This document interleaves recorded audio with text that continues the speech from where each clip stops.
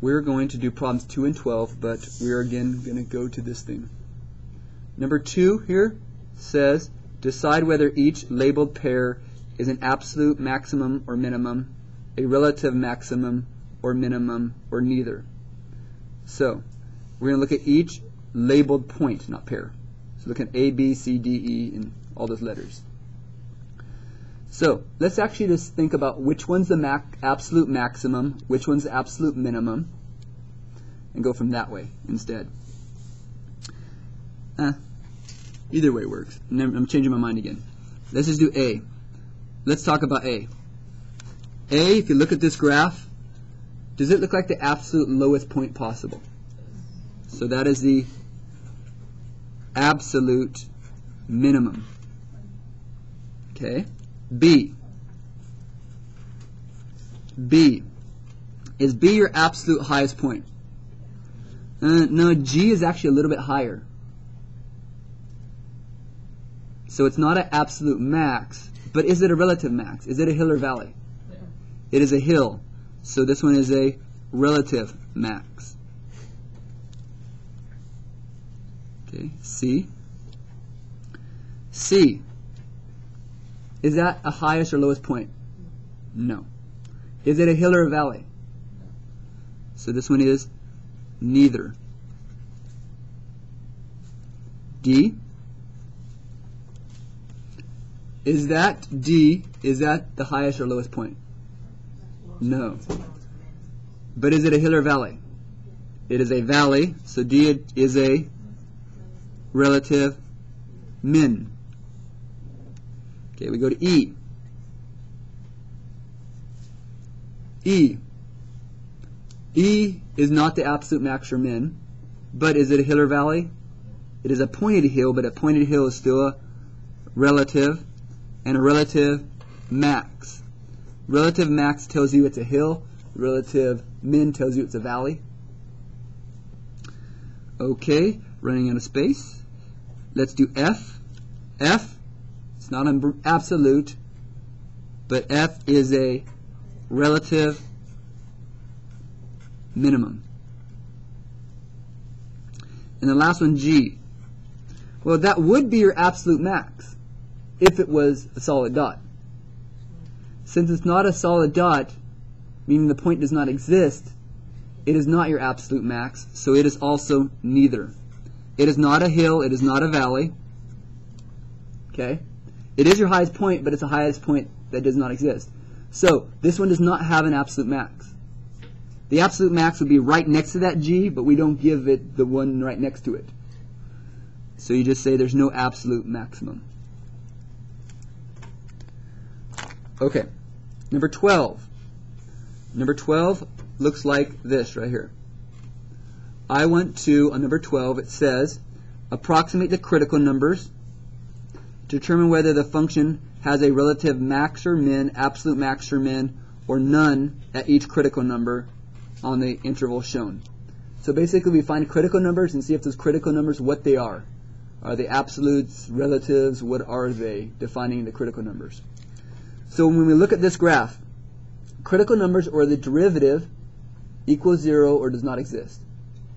So if we look at this graph, do you understand right here at 2 you have a slope of 0? Do you see right here at about 5 you have a slope of 0? Do you have any points on this graph where the slope is vertical? You have no points where the slope on this graph right here on 12 are vertical. This one looks like it's about vertical, but we don't know for sure. So really the only critical numbers are at 2 and 5. So my two critical numbers are x equals 2 and x equals 5. Those are my two critical numbers for 12. Now, looking at those two values, are they absolute maxes or mins? Are either of these values absolute max or min? Actually, yeah. Isn't 5 an absolute max or min? Yeah. Doesn't that look like the highest point on the graph? So x equals 5 is an absolute max. So x equals 5 is an absolute max. Now, wait, could that also be a relative max? Is it a hill? It's okay to be both. Absolute is more interpretive, but relative means the type it is. So it's a hill. So this is also could be called a relative max. Okay, it's an absolute max. It's the highest point, but it's also relative because it's a hill. Now look at number 2. Is 2? It's not absolute. Is it even a relative? Is it a hill or valley? No, it's just kind of like a stagnant spot. It kind of goes and flattens and then goes back up again. That's nothing. It's neither. Okay. Now, does this graph, by the way, have any absolute min? No, because if you look, you can't see it very well, but these are open circles, and the 2 lowest points are open circles. Got it? You can have 2 absolute max and 2 absolute mins if they're both the same value. But here they don't even exist, so forget it. There is no absolute minimum on this graph. There aren't any relative minimums either, because there's no hill, there's no valleys. All we had is one hill right there. Okay, number 14. Number 14 is asking you to find critical numbers. So if I want to find critical numbers for 14, what I'm basically going to do is I'm going to derive it and set it equal to 0. Now, for some of you, do you want to do a product rule? Actually, I would probably do something easier. Watch this. Isn't this pretty easy to do this? You don't have to. I just see it and go, I like that better. I don't know why, I just do. I like x to the 4th minus 4x squared instead of doing the product rule. Product rule would have worked. I like that better.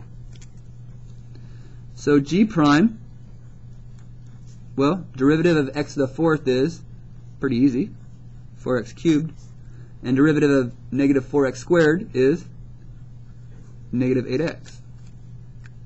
So, to find critical numbers, you just set that equal to 0.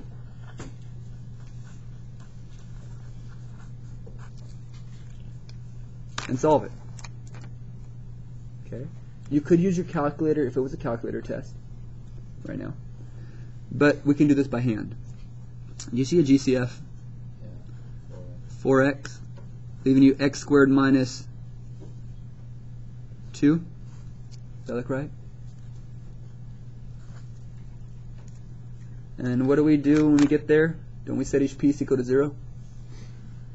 So we have 4x equals 0, and we have x squared minus 2 equals 0.